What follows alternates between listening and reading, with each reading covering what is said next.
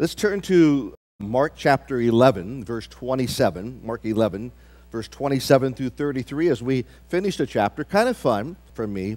And really, by whose authority? There used to be a saying around Calvary Chapel, Costa Mesa, when you would do something and you did not get authority to do it, Pastor Chuck would say, by whose authority did you do that?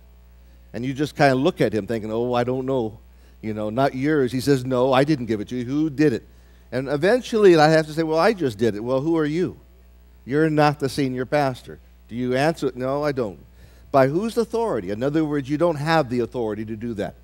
And then we know what Jesus said in the New Testament when the centurion came and he said, boy, what great faith. And the man said, you don't need to come to my house to speak it, and I will believe it's done. For I am a man who is under authority. I have one who is over me, and there are those under me. So I'm a man who has authority, but I'm under authority. And that is the correct way to look at it. You will never in your life be without somebody being over you. You can say, well, I own my own business. Well, you have God. Well, I'm not walking with God, then you have a wife. Period. That's it. Or vice versa. There's always going to be a business partner. There's always going to be somebody. So the problem I feel that we have in our generation is a rebelliousness towards authority. So we live our life seeking to get out from underneath of the authority. So we don't have to do that. And what happens is that's a very dangerous thing because we don't have accountability. And when you all of a sudden get out under authority and you have none, then you make some of the most horrific moments in your life because you have no checks or balances in your life. So God places those things in your heart. The Father, it says that Jesus submitted to the Father. He came to do His will and His will alone. I have meat that you know not of. That is my Father's will. I came in the volume of the book, and the book was written about me, to do thy will, O God. So in my life, I need to surrender to that authority. There's a cute little story I've told you before. Divert your course. This is the actual conversation of a United States naval ship with the Canada authorities off the coast. It says on October 1995, radio conversations released by the Chief Naval Operation on 10/10/95. Canada, please divert your course 15 degrees to the south to avoid a collision. Americans, recommend you divert your course, sir, 15 degrees to the north to avoid a collision. Canada, negative. You will have to divert your course 15 degrees to the south to avoid a collision. America, this is the captain of the U.S. Navy ship. I say again, divert your course. Canada, no, I say to you, divert your course. What's wrong with you? Won't you listen? Americans, this is an aircraft carrier, U.S. Lincoln, the second largest ship in the United States Atlantic Fleet. We are accompanied with 3 destroyers, 3 cruisers, and a number of supporting vessels. I demand that you change your course 15 degrees north. I say again, that 15 degrees north, or counter the measures will be undertaken to ensure the safety of this ship. Canada, this is a lighthouse. I would tell you, change your course. Well, guess who won? The lighthouse. So there's always going to be somebody telling you what to do. I change your course. No, why? I'm a lighthouse, you dingling. Change your course. And kind of interesting. By whose authority? By God's authority. Well, why do I have to submit? God's authority. Why do I have to do it that way? Because the Word of God says whatever you do in word or deed, you do for the glory of God. And you do it with a hilarious heart. And you change your heart and you get right with God. And it's not everybody else. We have sinned and sinned only against God. And so I can't blame anybody. By whose authority? Because God said it in His Word. So if you come to a point in your life that you really get saved and you really made a mess of things, and you come to a point that God has really forgiven you, and then you kind of really want someone to help you. And you finally get on the right side, and you don't want to fight that any longer. And I do believe, I said Sunday morning, that one of the great problems I think in life, probably 85% of us, is we try to pull this rock on our side. We spend our lifetime taking a rope and wrapping it around God and trying to pull Him on our side.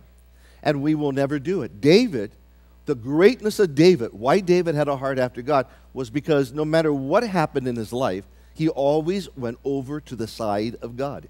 He could blow it, commit adultery, he could murder. He still ended on the side of God. So why God said this man had a heart after me was because he didn't fight with God. When he fell, he got back up.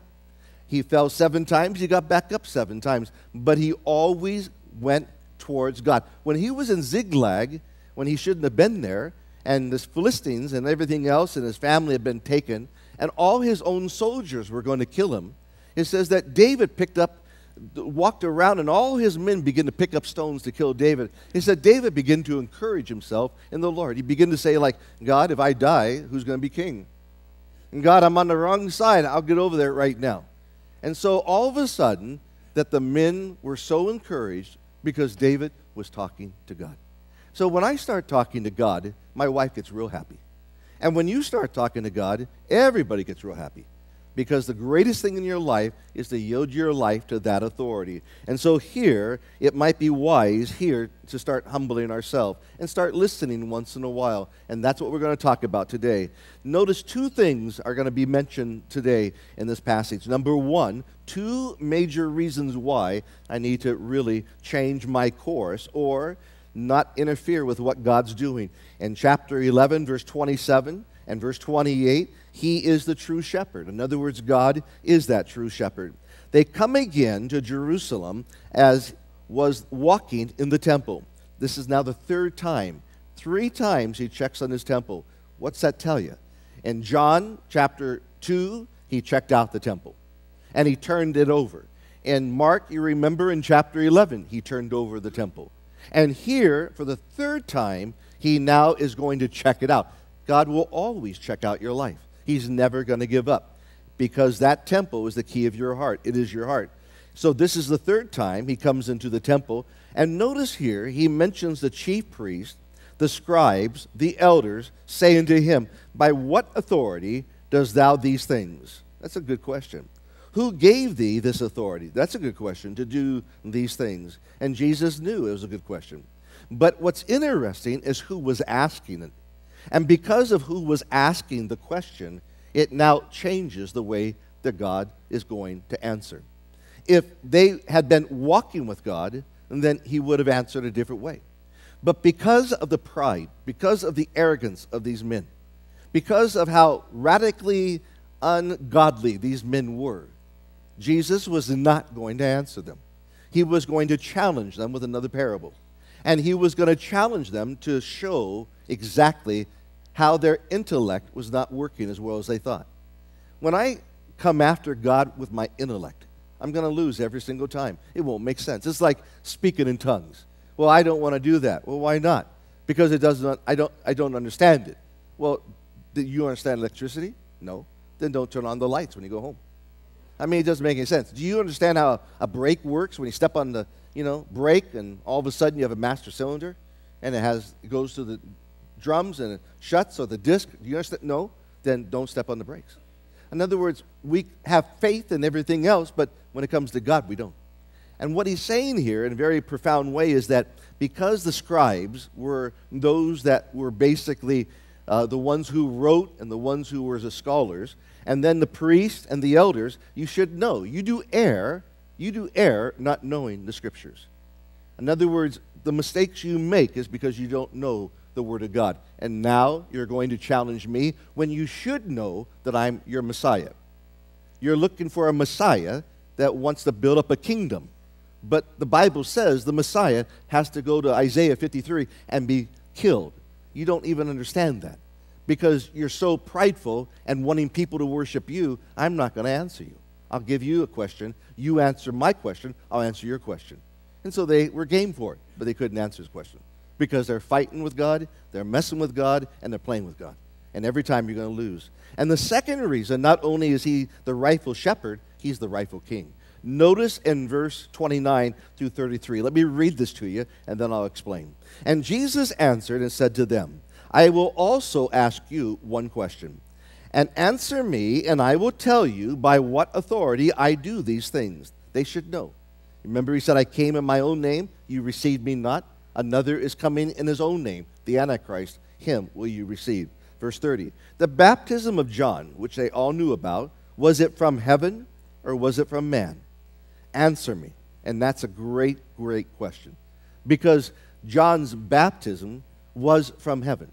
And the reason they knew that is because they had to sacrifice, they had to wash their hands, they understood the cleansing effect in the temple. Verse 31, they reasoned with themselves, saying, if we say from heaven, he will say, why then did we not believe him?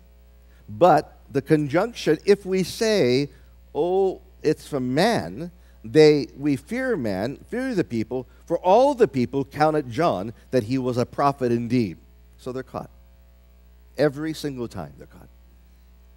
Verse 33, they answered, and Jesus said to the Jews, they said to Jesus, we cannot tell. We're not going to tell you. Jesus answered, say to them, neither do I tell you by what authority I do these things. And they walked away.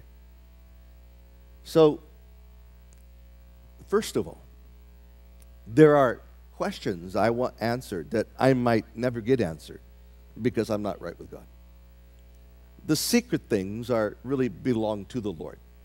But what more is important to me here is I want to teach you two things tonight that are really important. Number one, the danger of religion and the blessedness of a relationship.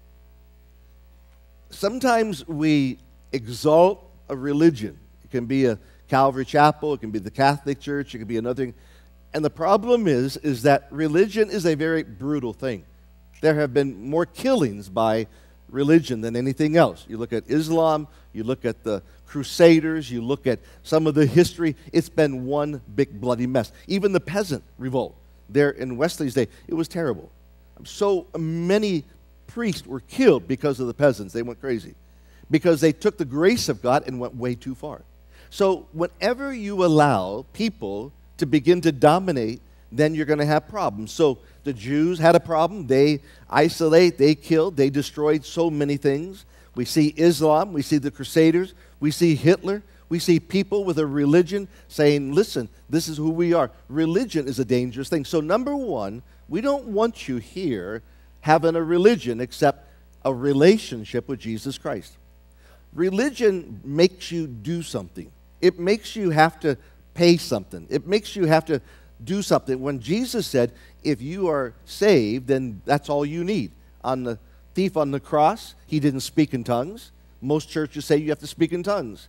He didn't receive baptism. Most churches say you can't go to heaven unless you're baptized. He didn't witness. Hey, you can't go to heaven unless you witness. And he didn't even share anything, didn't even pray. You can't go to heaven. Jesus said, if you believe, then this day you'll be with me in paradise. That's a relationship. Everything else is religion. So religion tells you I have to do all these things to be right with God. I have to read my Bible 25 times a day to get right with God. I have to do all these things as I'm going to go to hell. No, that's not what the Bible says. The Bible says, believe on the Lord Jesus Christ, thou shalt be saved. Now you are to enjoy yourself with God. And you should read till God speaks to you. You shouldn't have some plan that you are in there trying to fight through the book of Leviticus and it doesn't make sense. Because you're going to get weird. Read. If you don't understand, keep reading till God speaks to you and stop. And let the Spirit of God minister to you. And all of a sudden you have to do this, or you have to give this, or you have to sacrifice this, or you have to do all these things for God. No. You have to do one thing and one thing only. You have to learn how to abide in the vine. You have to learn how to stay really close to God. You have to learn not to look at people and to get all your energy and all your life from the vine. That's the key of your life. So if I am going to wither, it's because I've taken my eyes off of God. If I get away from that river, then once again, I'm in trouble. But if I plant my life at that river, then I'm going to have leaves and I'm never going to go weary in my life. So number one, the danger of religion. But number two, the damage that's done. The damage that's done. I think a couple things, really, I jotted down. It turns holy things into heaviness. It takes something that is so pure and so holy, and it makes it heavy. You have to do this. No, you don't. You have to be a leader. No, you don't. You have to give up this. No, you don't. Now, if you don't want to give it up, don't be a leader. If you want to be a leader, then sacrifice and be a leader. But if you don't want that, then don't do it. Well, can I do anything? You can do anything, but all things are not expedient. Can I have a beer? You can have a beer, but is it going to edify your family? No. Is it going to alter your mind? Yeah. Be careful. But doing all that my whole life, I don't want to do that. I have chosen that I'm going to stay as close as I can. So it turns holy things into heaviness. Secondly, it turns spiritual things into shame. It takes the freedom and the grace of God, and it says that you can now not share with somebody else because you haven't been trained. Listen, if you are in the mall and someone is ministering or you see a friend and they need prayer, you pray. You don't stop and say, let me call Pastor Steve. You pray. If you don't know what to pray, say, bow your head in Jesus' name. You know, or carry a card. It doesn't make a difference. It's not you, it's them coming to God. All you're doing is connecting people. It says Philip was able to bring his brother, Peter, to Jesus.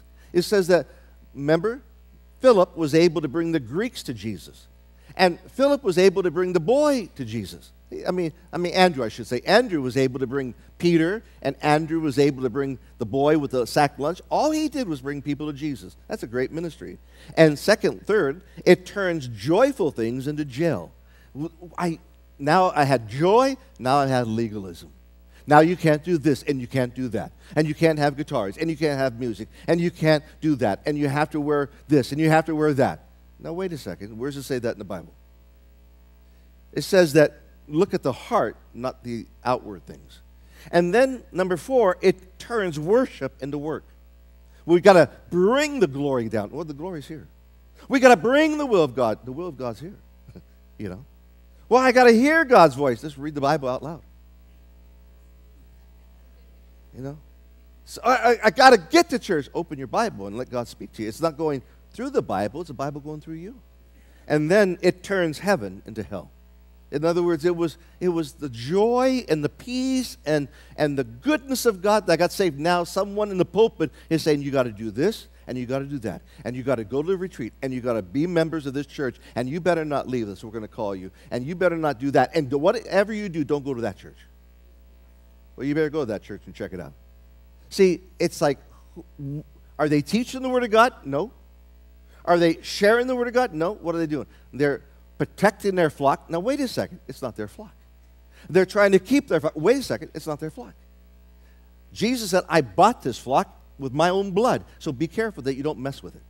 They put pressure and burdens upon you. This is your sacrifice. No. If God has not spoken to you, don't do it. Or I think you ought to marry this person. No. If you feel like you should, then so be it. But you don't do anything unless you have a conviction to do it. See, religion tells you, this is what you have to. I'm the Lord of your life. And Jesus said, I hate that. I hate the deeds of the Nicolaitans. And then the deadness it produces. Number 1, look at the Sanhedrins. It says in our passage here in verse 27, 28, and that's really the heart. Walking in the temple, he saw the chief priests, the scribes, and the elders. I want to talk about that just for a second. The deadness. The Sanhedrins, they were the deadness of religion. They were basically the Jewish Supreme Court. There were 71. People say, no, there's 70. No, there were 71. There were 70, and the high priest was the number 1. He was the president, just like in the Jewish country today. We have a president, and then there are those underneath of him, the cabinet. So there were 70. Out of those 70, they were lawyers, and they were priests, and they were some of the most elite people there were. They're called the high-ranking tribune. And they had among them the high priest as a president. They had scribes, they had lawyers, and they had elders. Now we believe Paul the Apostle was a Sanhedrin. And to be a Sanhedrin, you had to be married. And so we believe that something happened to his wife. That's why he understands marriage so well. We also know that Nicodemus was part of the Sanhedrin. And so these were brilliant men, and they were teachers. Elders making up the Sanhedrins, ruling the council of the Jews. They were called the cabinet, and they turned people away from worship. These were the ones that Jesus said, listen, I never asked you to do this. You are the wisest, smartest people. You are filled with intelligence, and you have destroyed the work of God. He says you do err, not knowing the work. So be careful if you pride yourself on being intellect, Because if you become extremely in your mind, like I'm going for the higher education, that's fine. But if it kills your faith, if it makes you come to a point that you can't trust God, then it's not going to be wise. Because Jesus chose those that were weak. Not many wise, not many rich will make it into the kingdom of God. It's very hard to find somebody in the upper echelons of education that still have a heart for God. Because now they feel like they have an edge, and they begin to fight and counsel. And this is one of the dangers about apologetics. This is why I would never want that ministry. I love it. I like that stuff. But what do? You spend your whole life studying everything that's bad. Well, no. It'd be better to study what is right and let everything bad show up. But when you study everything bad, you become negative. And you're not studying the truth. And it happens all the time. So if you have that gift of apologetics, then make sure that you study the Word of God. And then, secondly, study some of the false things going around. But don't you dare go the other way around, because it will destroy you and make you bitter and make you prideful. It has all the way down the road. You listen to on the radio, you see them change right in front of you. And so the Sanhedrins were very, very dangerous people. And they, once again, got in the way. And then we find, number two, the Pharisees. The Pharisees. And I have a reason for this, a very important reason. The Pharisees, they showed hypocrisy in religion. So the Sanhedrins, they would show very simply that religion was dead. But the Pharisees showed that they were hypocrites, or hypocrisy. They have no desire to please God. They wanted to be seen of man. It says in Mark chapter 3, verse 6, the Pharisees went forth, straightway took counsel with the Herodians against how they might kill him. In other words, they did believe in the resurrection. They did have the knowledge of the Word. It says, Paul, I was a Pharisee among Pharisees. As touching the law, I was blameless. In other words, I was from the tribe of Benjamin. He was a Pharisee, but he was blinded. He was now on his way to Damascus to kill people because he did not have the truth inside of him. He had it here, but not inside. In Mark chapter 16, verse 6, Jesus said unto them, take heed, beware of the leaven of the Pharisees. So he's tagging the Pharisees. In fact, he says to the Pharisees, you are white as sepulchres full of dead men's bones. That's pretty nasty. So Jesus, on two things, he says, listen, I don't really want to talk to you. The Sanhedrins, you have taken, and I've made you the elite leaders of my country, and you have destroyed their faith. It's like professors in schools. They take our children and they turn our children away from God because of humanism. And secondly, you've taken people that have a great knowledge of the Word of God in the Bible, and yet they're blinded to everyday living. And they want people to bow to them, and they want to be seen of man, and they have no desire to please God. Get out of here. I don't want you either. That's what religion does. But somehow, I'm attracted to this crazy stuff. It says in Matthew 22, verse 15, then went the Pharisees and took counsel how they might entangle him and talk. They sent out, in other words, they were sent out by the Sanhedrins to try to tryst, and with the Herodians. In other words, it was sick. The third group of people were the Herodians. Now pay attention, because this is kind of cool. The Herodians, they compromised religion. They were the Jewish political group. They have them in Israel today. They were united with the Sadducees, and I like that word Sadducees, Sadducee. They didn't believe in the resurrection, so they were Sadducees. They were opposed to the Pharisees. They loved the dynasty of Herod. And it was the dynasty of the Herods that supported the Herodians. They believed in government control over everything. And they had no heart for the things of God. What's interesting, if you understand the Herodians or Herods, is that very powerfully they were the descendants of Esau. And they were called Edomites.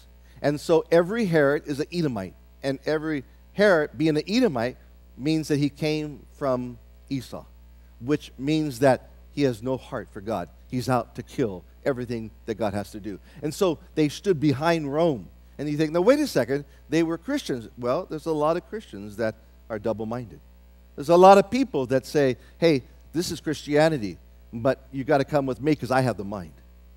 Or there's people saying today, I have Christianity, but you come with me and you do what I tell you to because I'm going to control your life. And then there are people like this, listen, hey, let's all just be one country here, okay? And then we read in Mark chapter 3, verse 6, and the Pharisees went forth, straightway took counsel with the Herodians. Why? Because the Herodians were tied into the Herods, and the Herods could get done what they had to get done. They could kill Jesus. So it was a plot. It was a full-on plot. So now you have religion. You have the Crusaders. You have Islam. You have over here, you have the peasant revolt. It's all bad. You have killing witches. You have all this stuff. You have humanity really honestly destroying Indians. You have slavery destroyed, 50 million. You have man out of control somehow in their brain thinking that they don't need God, and yet look at the damage we've done. See, that's religion. It's a religion. Well, we're all going to be white. We're all going to be black. Well, look, okay, let's all be white now. We got Hitler. Well, let's all be black. Now we got, Malcolm X and all the other guys, Well, let's all be Islam. Well, now you got trouble. And then let's all be, this. Well, now you got real serious trouble. So what are you going to be? How about just being a Christian? How about not going down that road and having a relationship with God? Here it is. Did anyone have a relationship with Hitler? I don't think so. If you got mad at you, you're dead. But how about having a relationship with the living God? Would you like that?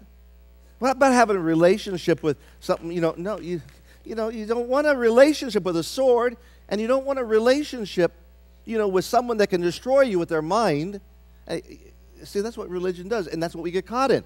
Hey, I'm going to be a scholar. Oh, God help us. Is it a seminary or cemetery? Now, you're going to say, well, how can you say that? I have my doctorate. So, no, stop. It's good. I learned some good things, but I learned one major thing. He that marries the widow future becomes the widow of the future. That's pretty good. But I learned a lot of things. But what I learned was I already knew that God spoke to me. But to go around and boast, that's pretty dangerous. And then he says in Mark chapter 12, verse 13, they sent unto them certain of the Pharisees and the Herodians to catch him in this word. Why would a religion want to catch Jesus? What did he do? Did he hurt anybody? No, he healed. Didn't he make more wine? Didn't he raise the dead? Didn't he heal everybody that came? He walked on water. He put fish in the boat. What did he do? Did he hurt Rome? No, he paid taxes out of the fish's mouth. What did he do? Nothing. But they all knew that he was a king. He was a threat to their religion. That's why, if you really have a heart to understand this, no one wanted to give up Judaism. Why? Because you're out of work. What do you mean Christ is going to come and that's the end? Who is going to sell the sheep? We have 120,000 sheep we kill every Day of Atonement. We have slaves bringing them. We got woodcutters. All that's gone. It's like, I have 8-track tapes. Oh, bless your heart. I have cassettes. Oh, bless your heart. What's left? I don't know. But you're just going to have to think it's going to be in your brain. So the moment you have a business, it's gone. Because new technology. That's exactly what happened. And so he's saying here, hey, the Herodians are saying, hey, we're going to kill him. Why? And then, number 4, the Sadducees, my favorite, Sadducee. They show the weakness of religion. Why? Because they had no Holy Spirit. They didn't believe in the realm of the Spirit. They were materialistic. They did not believe in the resurrection. And that's how Paul got out of that great fight. He was with the Pharisees and Sanhedrins. He said, I believe in the resurrection. And the Pharisees said, we believe in the resurrections. And the Sanhedrins said, we don't. And so the Sanhedrins and Pharisees got in a fight, and Paul snuck out. Smart man. But it says in Matthew 22, it says, Jesus answered, said to them, ye do err, not knowing the Scriptures nor the power of God. You Sadducees, you're so sad and you're so deceived because you don't know the Scriptures. You don't look at them. You don't believe in the power of the Holy Spirit. Now, what I'm trying to say, as I pull this together, it's going to make so much sense, is Jesus walked into Jerusalem and had to face all this. There's one more, and I'll bring it all together. The scribes. It says in Mark chapter 12, verse 28, one of the scribes came having heard them reason together and perceive that he had answered them well. Now he's saying that about Jesus. This is really cool. Ahead, ask him, which is the first? So he says, Jesus, which is the first commandment of all? That's breathtaking. I mean, someone is actually asking Jesus a question. You know, it's like we get so afraid of people and we don't say nothing. But here's a guy, pretty good who he is, kind of knows Jesus. Tell me this. I heard you talking, and it really made a lot of sense. Could you just tell me, could you answer me who's the first? Verse 29, Jesus answered him, the first of all, the commandment is, Hear, O Israel, the Lord our God is one Lord. Thou shalt love the Lord thy God with all thy heart, with all thy soul, and with all thy mind, and with all thy strength. This is the first commandment. The second is like unto thee, namely this, thou shalt love thy neighbor as thyself. These are the two great commandments. Verse 32, the scribe said unto him, Well, master, thou hast said truth, for there is one God, there is none other but he. So the scribe is saying, good job, Jesus, you did good. Verse 33, to love him with all the heart, now he's going to say something to Jesus, with all your understanding, and with all your soul, with all the strength, and to love his neighbor as himself is more than all the burnt offerings and together. And Jesus said, hey, discreetly, he said unto him, Thou art not far from the kingdom of God. No man after that asked Jesus any more questions. Now, why? I'm going to give you a treat right here in Ezra to say where you are. But Ezra is one of the books in the Bible. He was a scribe and as a priest. Now listen to this. This is why the scribes were different. This is Ezra, went up from Babylon. He was ready scribe. He was a ready scribe. That means he's ready. In the law of Moses, he's able, which the Lord God of Israel had given. The king granted him all his requests according to the hand of the Lord was upon him. He was in the word, he was doing it, and God's favor was on him. Verse 10. For Ezra, now check out, this is a great verse for pastors. For Ezra had prepared his heart to seek the law of the Lord and to do it, to teach it in Israel's statutes and judgment. Verse 12. Artaxerxes, the king of kings, unto Ezra, the priest, the scribe, the law of God, perfect peace, and at all times with you. So here's a good priest and a good scribe. And so out of all the people, the scribes were probably the best because they were in the Word. Now here is how I'm going to tie this whole thing up, and I think it will make sense. Here's the conclusion. In Mark chapter 11, verse 27, they came again to Jerusalem. Two things tonight that I want to challenge you. Number one, I think it's real hard to come to Jerusalem because it's God's will. I think sometimes in our life we look at what is God's will in my life. Go to Jerusalem. There's a cross waiting for you. I think it takes great courage. I really do. I think that the thing that's lacking in our life, and sometimes my life, is the courage to do it. Like tomorrow, I have to have courage. I don't want to go. But it's the will of God in my life. So how do I address this? I mean, there are things that God wants you to do, and you don't do them. There are things that God is speaking to you today, and yet you're thinking, well, how can I do it? How can I do God's will? You have to have courage. It might be saying you're sorry. Or it might be changing your habit. Or it might be humbling yourself and realizing you don't have it all together. Or it might be confessing. Well, why don't people do that? Because they don't have courage. Well, why don't they have courage? Because they don't want to do God's will. You see, you have to put the courage and the will of God together because that's the cross. The cross is not some cross here with Jesus hanging on it. The cross is God's will and my will. That's the cross. And when the power of the Holy Spirit gets you, it says that He'll touch your mind, your heart, and your soul. And now, O Lord, thy will be done. I want to do your will. I want my mind to be transferred, and I want my heart to have your heart. So God, touch my heart, touch my mind, and touch my will. Because I want to do it, but I don't have the courage because I got to give something up or do something. Well, that's true. Or I have to deny something, or I have to humble myself and say, you know, I've been doing this thing for so long, I'm afraid. Number one, are you willing to face Jerusalem? if you know you're going to die, and you know that you have to go back to the temple and check it out, and you know these guys are waiting for you, do you want to go chase them? When I went to Oxford, I got two interesting phone calls in my life. One was from the White House asking me to come pray, and so I hung up because I thought it was a joke. And they called back and they said, no, this is really the White House. Okay, I won't hang up. But I just, who called? Give me a break. Okay. Second was I got a letter from Oxford Round Table in Oxford, London. We'd like you to come join us at the round table. Okay? It's only 40 people in the whole world, we ask. Yeah, right. Yeah, okay. What's the gimmick? So, me being a trusting guy, I went to Azusa Pacific and asked, the President, John Wallace, to check it out and see if it's true. So I knew it was a joke. I mean, there's always kind of that, not really that. They want to get you over. John called back and he says, this is really the round table. They really want you. Oh, okay. So, did I feel qualified? No. Am I glad I went? Yeah. I've asked other pastors to go, but they won't go.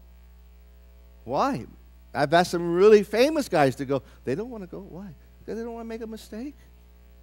Well, if they're dumb enough to ask me, I'm going to go. I'm going to learn something. I mean, again, you think I'm real complicated. I'm pretty simple. If I'm going to go, I'm going to speak for God or I'm going to hear God. So I can't lose, right? So, and then the topic was intelligent design. Was this a joke, But anyway, I went and bombed out the first day, went back to my room, cried, and was ready to hop on the plane. And God said, what are you doing? I said, I quit. Those are heathens in there. Said, why did I send you? I'm going to have a cup of coffee with them. That's what you sent me. So at the end of a week, I built great relationships with them. And I just got another letter asking me to come back. So am I willing to go face the fears in my life? No, but I have to. Am I willing to do the hospital? No, but I have to. Why? Because if I can help Kevin, and I can help myself, and I can help you, help my wife, I got to do it.